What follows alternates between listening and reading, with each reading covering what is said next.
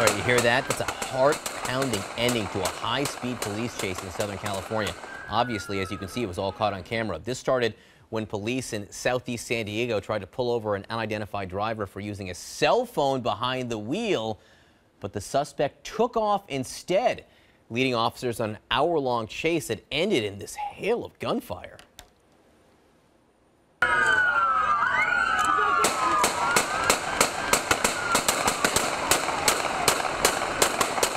Just rather stunning to hear that and to think it all started from a guy on a cell phone. Police say 4 officers opened fire when the driver came to a stop. The driver pointed a gun at them, they say. The suspect is in critical condition. We're told police found drugs and also a gun in his car.